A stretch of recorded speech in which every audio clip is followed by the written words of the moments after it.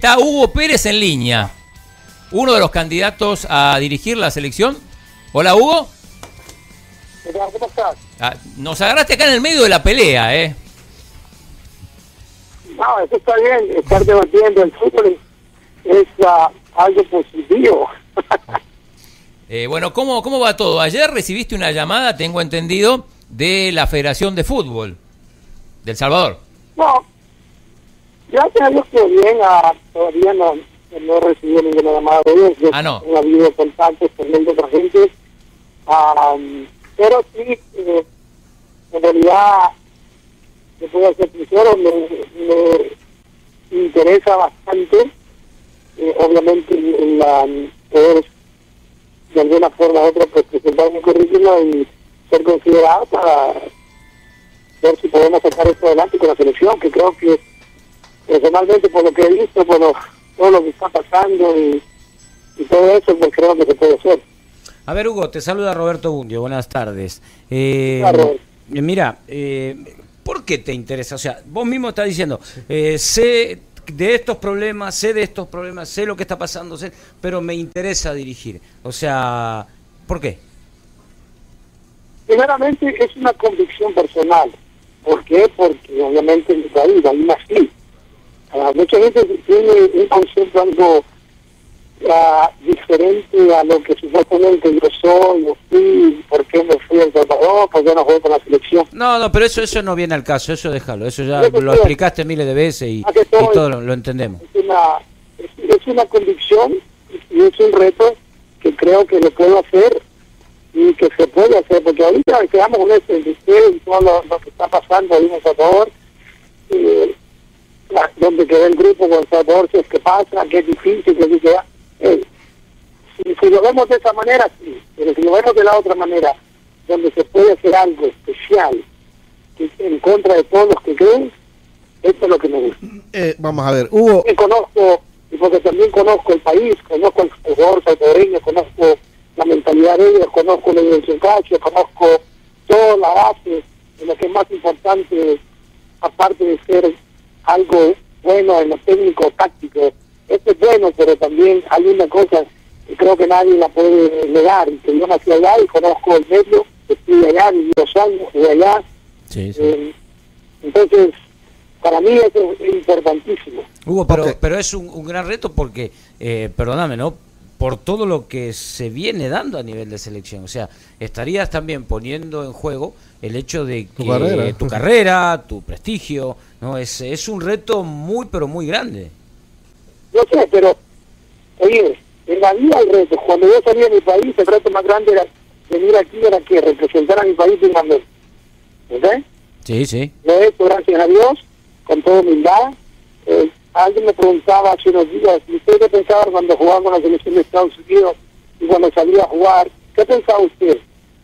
¿Qué pensaba la ciencia? Yo le digo, no, yo debo pensar que cuando entraba al campo de juego, primeramente era salvadoreño y tenía que poner mi país en alto.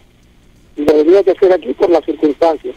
Igual, hoy, con lo del Salvador, en esta situación que está, reputación, sea buena, sea mala, a mí, sinceramente, eso no me interesa. Lo que yo sí te puedo decir claramente, ¿okay?, es que lo más importante de este proyecto, que creo que es la base, va a ser yo poder convencer a los jugadores, a los 23, a los 22 que se escojan, que hay un proyecto a corto plazo, que es ahorita, que son los 2 partidos más importantes, porque es el primer paso, convencerlos que se puede hacer y darles, no solo con palabras de convencimiento, sino que mostrarles, ¿okay?, por qué se puede hacer y por qué deben de creer en hacerlo.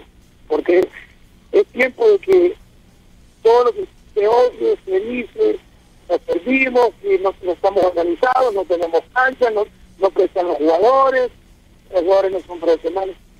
Todo eso ya lo sabemos de mucho tiempo, pero para mí eso no es importante. Lo importante es que yo convenza a esos jugadores que se rompan el alma por el país, ¿okay?, que salgan a jugar sin miedo, sin temor de equivocarse, porque todos nos equivocamos, pero tenemos que tener esa mentalidad de salir de ese negativo sistema, que cuando salimos a jugar tenemos miedo que nos goleen, y que si no nos golean, por lo menos perdimos 1-0, nada. Hugo. Lo contrario, no hubieran tenido jugadores que salieron del país de nosotros. Ustedes lo saben muy bien. Ellos salieron, pensaron porque tenían algo.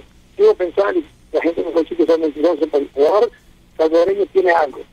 Creo que muchos de Centroamérica no lo tienen, incluso en el país donde yo vivo.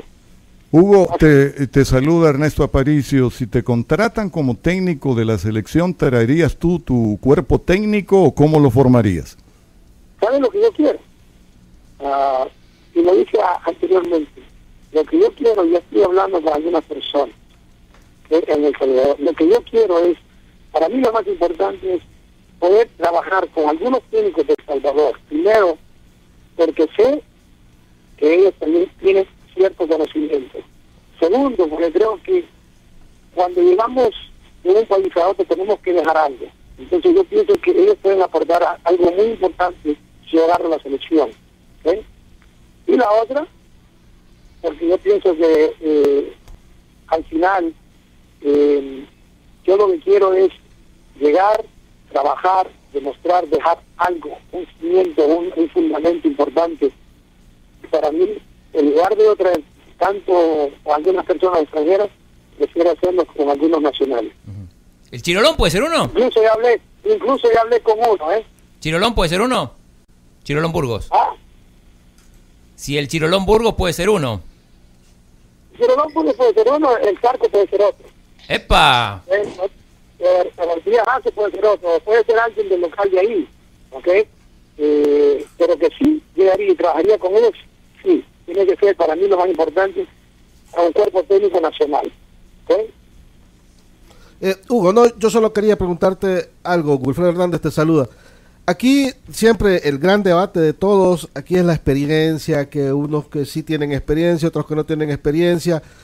Yo lo que le quiero decir es, por ejemplo, es cómo lidiar con la impaciencia, tanto de directivos, o sea, federativos, como un sector de la prensa y también un sector de la afición, la impaciencia por los resultados que se van a ir llegando. ¿Cómo lidiar con eso? Usted sabe en el reto que se va a meter y sabe al medio al que viene. Usted dice que lo ha conocido, pero ¿cómo lidiar con eso? Bueno, simplemente por la experiencia que tengo. Y otra vez, ustedes conocen una cosa, mire, te voy a decir una cosa.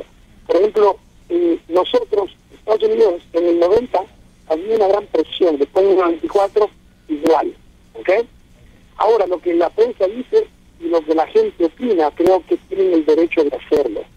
Para eso ellos viven, es una pasión que ellos sienten, a veces están bien, a veces están mal.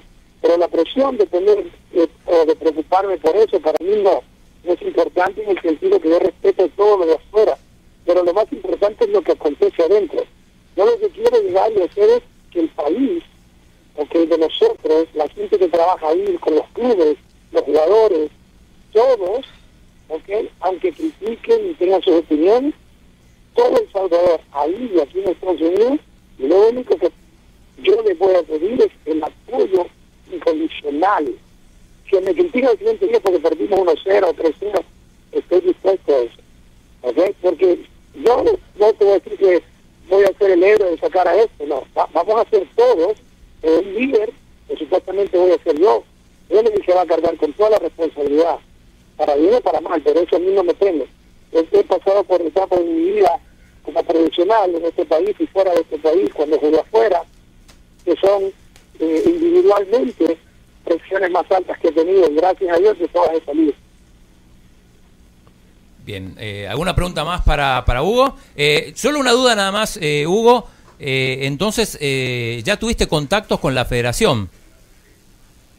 No, yo no he tenido contacto directamente con la federación, no. He tenido contacto con gente que conoce personas de la nueva federación, obviamente, porque se ha cambiado todo. Lo único que yo quiero, obviamente, porque estaba viviendo y todo eso, tanta gente que ha mandado el currículum, ¿no? Entonces, para mí lo más importante, creo que me hiciste la pregunta, ¿por qué? Porque es una condición, porque ya personalmente pienso yo que debemos de salir y olvidarnos de todos estos problemas que tenemos como excusas, ¿ok? Entonces, la gente dice, no, es imposible clasificar al 2018. No, no es imposible. No es imposible. Pero alguien, en el 90 yo clasifiqué con Estados Unidos cuando eran 18 jugadores de colegio, que nunca habían jugado un partido profesional. El último partido contra Trinidad y Tobago. y yo veo a la selección de El Salvador con jugadores jugando afuera, aquí es Álvarez y todo eso, y cómo es posible, digo yo, que no podamos creer que lo podemos hacer. ¿Ves? Se puede, pero dejemos de tener miedo, debemos de dudar, y dejemos las circunstancias. Alguien dijo, es que aquí no sirven los campos. Yo me quedé jugando fútbol en la sacan, ustedes conocen la sacan, donde habían piedras, ahí hice futbolista yo. Ahí empecé a aprender cómo jugar técnicamente. Entonces, yo sé, en la era que tenemos, necesitamos campos, necesitamos un monitor de corazón para los jugadores, excelente, pero eso no nos va a llevar al mundial. Es que cuando nos llevamos al mundial va a ser que cuando esos 22 jugadores estén completamente enfocados y crean en el entrenador y las más que todo la preparación, cómo lo vamos a hacer, y ya a jugar no como futbolista, sino como guerrero. Como guerrero. Neto tiene una pregunta más, Hugo. Sí, sí, cómo no, Hugo. Oscar Flores fue alguien que, igual que Nicky Orellana, conversaron hace tiempo contigo para este proyecto que, como tú bien le llamas, Selección Salvadoreña. Pero ¿cómo te tomó en ese momento la situación cuando también era candidato Albert Roca? ¿Es cierto eso? Sí, es cierto. Yo tuve una reunión cara a cara con el señor Cabeza en Los Ángeles. Y obviamente la situación era entre él y yo. ¿Sí? Entonces hablamos, yo le presenté un proyecto. Este fue antes, obviamente, de estar en el proceso ahorita. Era un proyecto que para mí lo importantísimo era clasificar al Mundial 18. Y lo segundo, empezar a trabajar con los técnicos de ahí de El Salvador a nivel obviamente mayor y ir para abajo, para que ellos tuvieran un proyecto a largo plazo. ¿Sí? Esa fue la presentación que yo les hice. Ahora, en ese momento, ellos les interesaba una cosa, era tratar de clasificar solamente al Mundial. Entonces yo les dije, no hay problema, ¿sí? Pero a la misma vez tenemos que pensar en lo que va a pasar más adelante. Ahora, en la situación que estamos, lo más importante es la selección, son los dos partidos contra Curazao, y meternos al grupo. Y ahí el grupo ya tenemos las posibilidades de prepararnos con más tiempo y darle para clasificar al Mundial. Bien, se nota, Hugo está con mucha confianza. Bueno, te agradecemos, vamos seguramente a hablar contigo la próxima semana o la otra, porque ahora hay un pequeño impas con esto de las vacaciones, se van a tomar un tiempo aquellos que están seleccionando y viendo currículums, pero te agradecemos mucho, Hugo. Estás en San Francisco, ¿no? Sí, yo vivo en San Francisco, afuera de San Francisco. Afuera de San Francisco. Ya estaremos en contacto con vos y muchas gracias por hablar con Los Provocadores. No, un placer hablar con todos ustedes y muchas gracias por este tiempo. Bien, era Hugo Pérez entonces desde la bahía de San Francisco, digámoslo así, del área de la bahía, en California. Suena fuerte, Hugo, como candidato, y se lo nota con mucha confianza. Yo creo... estabas ahí, Fer. Ahora. Hola. Hola, Fernando, ¿qué tal? ¿Cómo estás? ¿Qué tal? ¿Cómo estás? Gusto saludarle. Sí. A mí me genera mucha ilusión el pensar que pueda llegar a ser candidato una persona que se ha ido de El Salvador, que ha aprendido afuera y que quiere regresar a El Salvador para enseñarlo adentro. Yo creo que hay un mensaje bastante amplio que, a ver, no lo van a elegir por el mensaje que puedan enviar, porque no creo que lleguen a pensar con tanta profundidad, pero entiendo que generaría una gran ilusión a muchos que afuera viven y que no abandonan El Salvador por estar lejos igual, el saber que hay oportunidades para regresar para aquellos que tienen capacidad de hacerlo en una posición tan importante como es el ser entrenador de la selección nacional. Y esto me parece que, de ser tomado en cuenta, puede ser un mensaje bastante más amplio que la elección mera y neta de un técnico de fútbol nada más. Están como en la misma línea de viajarse también. Sí. O sea, bueno, están ahí, dice que pueden trabajar juntos. Como dice Fernando, gente que aprendió aquí, o medio aprendió aquí, digamos, se fue a pulir afuera y regresó. El Salvador y se fue a profesionalizar. O sea, el Zarco es otro. Sí. Hugo Pérez es crack. Donde el Zarco no está interesado en dirigir la selección nacional en este momento. Pero bueno, entonces mucho menos me parece que sería colaborador o auxiliar de Hugo. Él lo tiró como no. Falten ganas de ayudar a un técnico que viene del mismo origen, ¿no? Hay que decir una cosa. Además, hay una cosa para sumar, Chino. Hugo Pérez fue también candidato, lo reiteramos, antes de que eligieran a Rubén Israel como entrenador Sí, siempre ha estado. Sí, 2011. Carlos Méndez dijo, no puede ser técnico de la selección porque no hay experiencia. Sí, siempre estuvo. Qué grande, Rubén. También, Fue nacional. También se mencionó, recuerdo, a Mauricio Cienfuegos. Sí, Al propio, Bueno, al mismo Díaz Arce también. Lo tengo La que... idea era que trabajaran Hugo Pérez con Cienfuegos y Díaz Arce, estos dos dirigiendo selecciones menores de edad. Ver si podemos sacar esto adelante con la selección, que creo que personalmente, por lo que he visto, todo lo que está pasando y todo eso, pues creo que se puede hacer. A ver, Hugo, te saluda Roberto Bundio, buenas tardes. Claro. Mira, ¿por qué te interesa? O sea, vos mismo estás diciendo, sé de estos problemas, sé lo que está pasando, pero me interesa dirigir. O sea, ¿por qué? Hacer y que se puede hacer, porque ahorita quedamos con esto y todo lo que está pasando ahí en El Salvador, donde quedó el grupo con El Salvador, si es que pasa, que es difícil, que dice, si lo vemos de esa manera, sí, pero si lo vemos de la otra manera, donde se puede hacer algo especial, que en contra de todos los que creen, esto es lo que me gusta. Vamos a ver, Hugo. Conozco, y porque también conozco el país. Está Hugo Pérez en línea, uno de los candidatos a dirigir la selección. Hola, Hugo. ¿Cómo estás?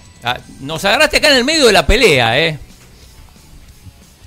No, eso está bien, estar debatiendo el fútbol es algo positivo.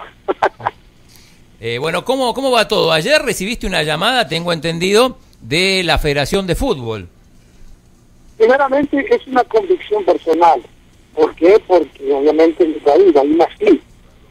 Mucha gente tiene un concepto algo diferente a lo que supuestamente yo soy, yo fui, por qué me fui a El Salvador, por qué no jugué con la selección. No, pero eso no viene al caso, eso déjalo, eso ya lo explicaste miles de veces y todo lo entendemos. Es una convicción y es un reto que creo que le puedo... ¿Del Salvador? No, gracias a Dios que bien, todavía no he recibido ninguna llamada de ellos. No. No ha habido contactos con de otra gente. Pero sí, en realidad, te puedo ser sincero, me interesa bastante, obviamente, poder de alguna forma u otra pues, presentar mi currículum y ser considerado para